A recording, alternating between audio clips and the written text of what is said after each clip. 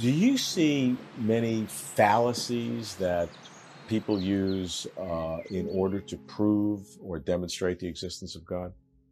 Well, they must all be fallacious, because there is no God. It's whether you can detect the fallacy easily enough. I mean, I suppose a scientist would think of a first cause as a very powerful argument for the existence of God. Where did it all come from? Who started it off? And if this Big Bang was not the primordial Big Bang, was there a Big Bang much further back in time that he did set off, and so on? A terribly difficult question. But I think that any question that is given the answer, well, God must have done it, is an abnegation of the intellect. It really is, it sounds as though it's a positive statement, but in fact, it's a camouflage of ignorance. And so it means that people have stopped thinking. And if you are confronted with the question of a first cause, where the universe comes from, don't just slip onto the feather bed of saying God did it, because that's meaningless, totally, utterly meaningless. What scientists have got to do is to trace causes back to their origin and find a mathematical theory of the emergence of the universe. I hope that that will prove possible. There is no evidence yet that it will not prove possible. And any scientist who says that it is impossible to account for the emergence of the universe from nothing without intervention is not being a real scientist, is just too pessimistic. And they don't know. I mean, they've got thousands of scientists beavering away with cosmology, trying to get back to that last moment. It'd be wonderful when they get there. We have what is called God of the gaps, that yes. Every time something is not understood. Yeah, it's abnegation of the intellect. But, and we've seen it occur yes. in many different stages. Yeah, every time it occurs, it's abnegation of the intellect. So take that God of the gap, take it out of your sentence and say abnegation of the intellect. That's what it is. It's people giving up trying to think and using a kind of a spell. So that's all it is. I mean, it's just a spell. You've got to get from point A to point B in an argument. You've got a gap. So you weave a spell, you cast a spell, and you're there.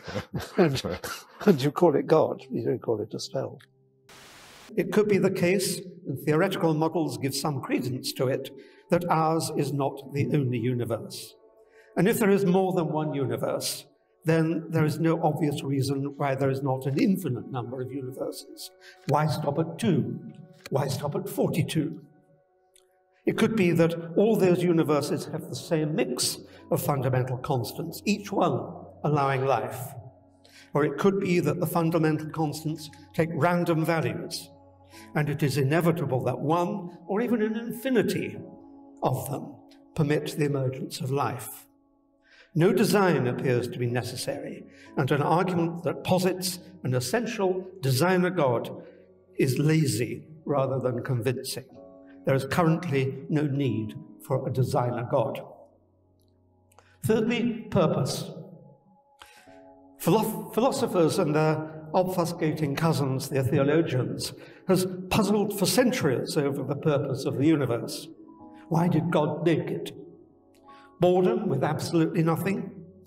Anxious for admirers? Keen that we should have the pleasures and the pains of existence? The trouble is, there is absolutely no evidence that the universe has any purpose whatsoever. This, like causality, is an extrapolation of puny human experience to an inappropriate cosmic scale. Each of us, of course, has purposes of various kinds, and so surely, they say, the universe has one too. Science proceeds to elucidate the workings of the world without invoking purpose, and finds not one jot of evidence for it. In fact, in my view, there is a grandeur in an entity as great as a universe, just hanging there, wholly without purpose. And if there is no purpose, there is no need to posit a purposeful God. Religions undermine respect for evidence. Religions harm societies by disfavoring evidence in favor of faith, preferring mass hysteria, superstition, priestly authority, and the propagation of beliefs by cultural conditioning over controlled, careful, circumspect, public, unbiased inspection. If you consider that introspection and submission to authority mark the path to understanding, then vote against the motion. If instead you consider that truth is not arrived at by fanning the flames of a crowd's opinion, but by circumspect public scrutiny, then vote for the motion. Point of information? Take it. Within Islam, there is a procedure to alter the text according to modern society, which relies on logical analogies that are drawn from the real world and a logical process that is followed to reach the conclusion. How then does it block logical interpretations of the world around us? Thank you. All religions pride themselves on developing analogies, normally after the truth has been discovered by scientists.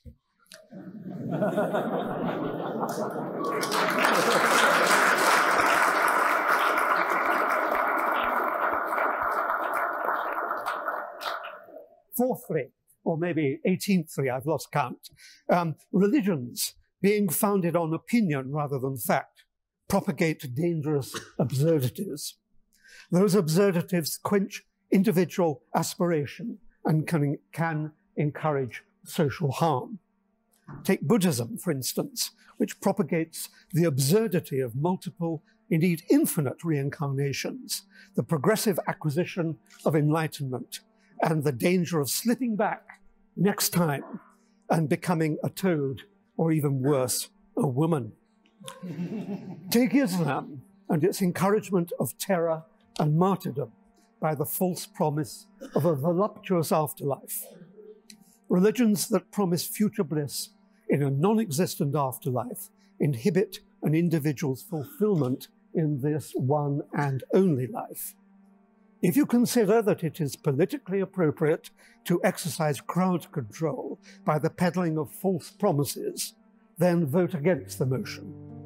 If you consider it harmful to society to be deceitful and cultural immoral, to peddle falsehoods, then vote for it. Fifthly, religions propagate fake questions and thereby distract attention from the pursuit of real understanding.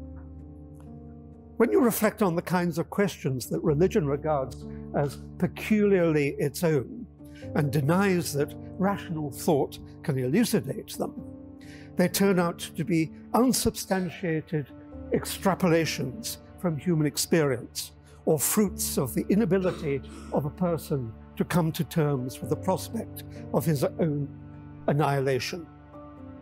If you consider it fruitful to consider questions for which there is no evidence, then vote against the motion.